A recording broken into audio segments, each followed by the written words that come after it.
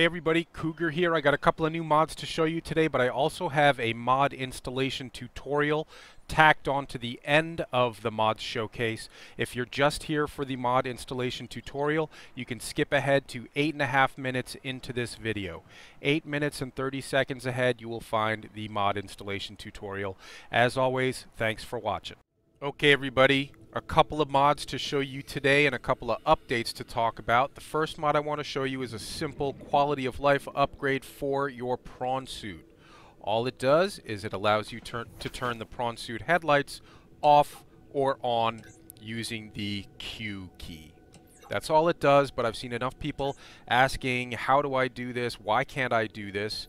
On the forums that I thought it would be worth pointing out that there now is a mod that allows you to turn the prawn suit headlights on or off. A couple of things I wanted to talk about before I show you the next mod. They're basically just updates to other mod showcases I've done. The first is the map mod. When I first showed you the map mod, I knew that there was a feature that allowed you to remotely change what the scanner room was scanning for, but I couldn't quite figure out how to make it work. I knew it required the middle mouse button at some point. What I didn't realize was that you have to hover your mouse cursor over the scanner room icon on the map and then push the middle mouse button, and it will allow you to remotely change what the scanner room is scanning for. That is a very handy feature in my opinion, and I'm sorry I was such a blockhead. I was not able to figure out how to make it work in the first video I made about the map. The second thing I wanted to talk about was in the last video I showed you Lilland's multi-mod. At the time that I made the video, Lilland's multi-mod was not compatible with QMod Manager, which is the mod manager that is used to install basically every other mod on Mod Nexus, every other Subnautica mod on Mod Nexus.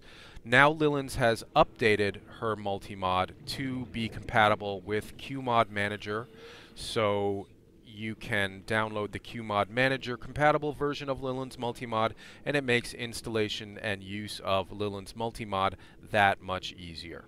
Alright, the second mod that I wanted to show you today, the second new mod, Welcome aboard, Captain. thank you, is the AutosortLockers mod. Now this is a significant quality of life upgrade for Subnautica. Basically it allows you to build two types of lockers. One is the Autosorter locker that we're looking at right here. Anything you dump into here will automatically be sorted into the receptacle lockers. And you can build as many of these as you want, and you can change what is being sorted into these lockers using this little Autosort receptacle setting gear down here.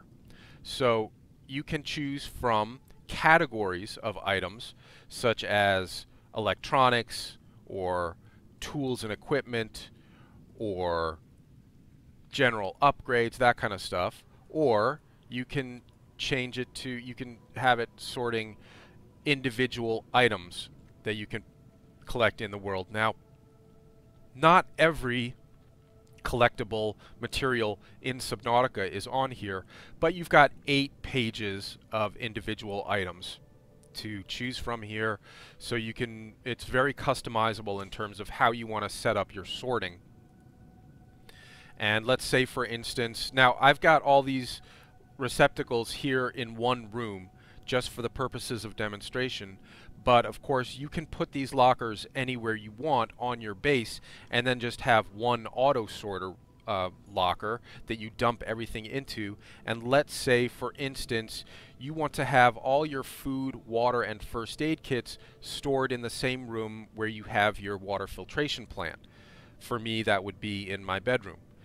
Or let's say you wanted to have all your bioreactor fuels in the room that your bioreactor is located in. So you would build an Autosort receptacle locker in your bioreactor room, and then anything you dump into the Autosorter, no matter where it is on base, will find its way into the bioreactor fuel locker in the room where your bioreactor is. Just as another example, let's say you want all your batteries, power cells, ion batteries, and ion power cells in the same room where you have your battery charger and power cell charger. For me, that is down in my nuclear power plant room. So you would build one of these in the nuclear power plant room, and then you dump all your batteries, power cells, ion batteries and power cells into the autosorter anywhere on base, and they would find their way into that locker.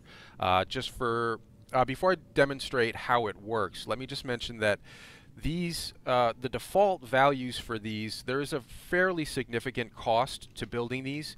The autosorter itself requires 2 pieces of titanium, a computer chip, and 2 rubies to build. The Autosort receptacle lockers each require 2 pieces of titanium, 1 piece of uraninite, and 1 piece of magnetite to build. That's each. Now that is a fairly significant amount if you want to build a ton of receptacles, as I have here, but you can change that value. It's very simple. You go to your Subnautica directory, find the QMods folder, find the AutosortLockers folder, open the mod file with any text editor, WordPad, Notepad, whatever you have, and change the easy build value from false to true, and then save and exit that file. That's it. That's all you have to do. Just change that one value from false to true, and all of these lockers, including the autosorter itself and the receptacles, now only cost 2 pieces of titanium to build. The receptacles themselves are as big, I know they look like the smaller wall lockers, but they are as big as a regular standing locker. They are each 8 by 6. Alright, so just for the purposes of demonstration, now I have picked up I tried to pick up basically one of everything that I could find in my base to demonstrate this. And what we're going to do is now start dumping these things into the autosorter, and as we go along, it will sort these into the appropriate receptacles. There is an adjustable delay on how quickly it does this sorting. The default value is 1 second. You have 1 second between each sorting, and that I think is good because it gives you a chance to, let's say you put something you didn't mean to put in there by accident in there and you want to take it back out again. You have a little time to get it back out before it gets sorted, and you don't have to track it down and figure out where it went. But you could have that delay 15 seconds or no seconds at all. The sorting could be instantaneous. Now you see I've got a couple of things left in here that I had not created receptacles for, that I was trying to create as many categories and as I could, but I didn't get everything. That's fine. You'll figure that out as you go along as well. That is it for the Autosort mod. We talked a little bit about updates and upgrades. I showed you the PrawnsuitLightSwitch on and off mod. I mentioned that Lillin's multi-mod is now compatible with QMod Manager. I mentioned that in the map upgrade, you middle mouse button on the scanner room icon to remotely change what the scanner room is looking for, and we talked about the AutosortLockers mod. So thanks for watching, everybody. Leave a like and subscribe if you're enjoying these mod showcases, and I will be back with more of them as more mods are released. Thanks for watching, everybody. Stay safe, stay dry. Hey everybody, Cougar here with a quick tutorial for you on how to find, download, and install mods for Subnautica, specifically from the Nexus. We're going to ask the Google, how do we find the Subnautica mods Nexus?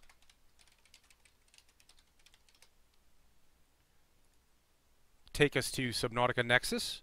I strongly encourage you to create a login for Nexus Mods. This is a great resource for all your modding needs, and it is entirely free unless you choose to create a premium membership. The first mod you're going to want to download is the QMod Manager. To do that, once you have created a login and signed in, you're going to use the Download Manual button. That is going to download the mod through your Chrome browser. Then you are going to show the mod in your downloads folder. Double-click the QMod Setup, run it. Yes, we want to allow it to make changes.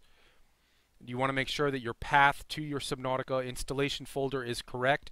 For me and for most people, it will be C, Program Files, x86, Steam, Steam Apps, Common, Subnautica. Next, and install. Now it is installed. Now we will navigate to our Subnautica installation folder, which again will be in your C drive, Program Files, x86, Steam, Steam Apps, Common, Subnautica. Now we're going to right-click, New, create a new folder, and name it QMods.